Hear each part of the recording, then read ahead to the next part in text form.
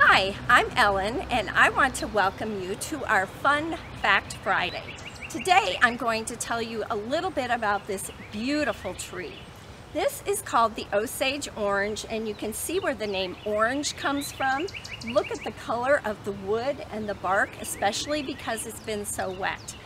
Now, the fun fact about this tree is that even today, the wood is prized for making bows.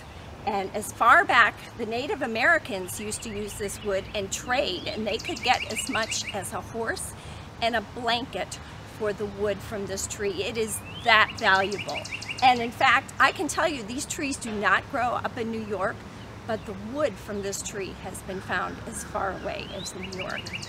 So I'm hoping next time you get to go out and look around in the fields or on the trails, see if you can spot this tree from its beautiful orange bark.